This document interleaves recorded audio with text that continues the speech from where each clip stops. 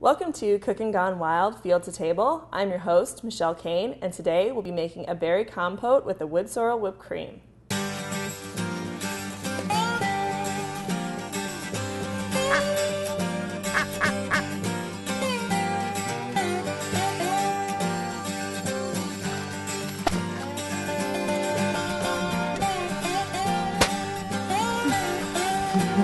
Thank you. It's going to be really nice and fresh, so I'm excited. We found our wood sorrel at Lieber State Recreation Area where we went out with Summer Cooper and she showed us around and how to forage. Our berries we just bought at the store, but if you go a little bit later in the summer, you can probably forage your own berries as well, whether that's raspberries, mulberries, whatever. They all will kind of substitute. The other things we have are cream cheese, heavy cream, sugar, orange juice, macadamia nuts, vanilla, and some butter. The first step is to take all of your berries and go ahead and put them in the saucepan. And this is really simple. Try not to miss the pan.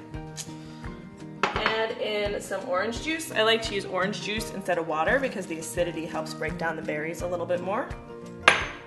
And some sugar. I'm gonna stir that around.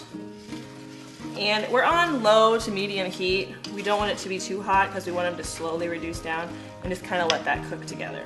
And while that is cooking down, we are going to candy our macadamia nuts. So, just a little bit of butter.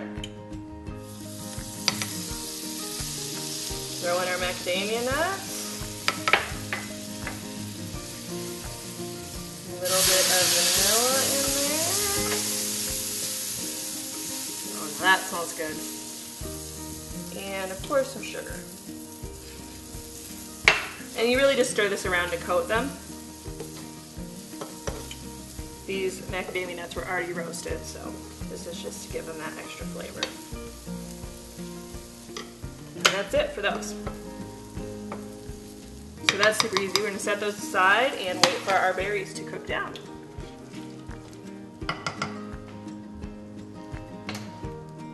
To make your wood sorrel whipped cream, the first thing that you're going to do is take all of the roots off your wood sorrel, which I already did, and then I laid some to the side for garnish. You're going to garnish the top of your dessert with that, and just go ahead and chop this real fine.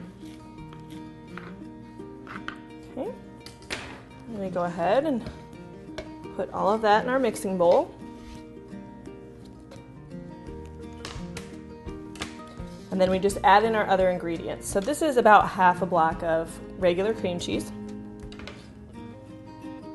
our heavy whipping cream, a little bit of vanilla, some sugar, and then we're gonna go ahead and beat it until it's all thoroughly mixed and real nice and fluffy.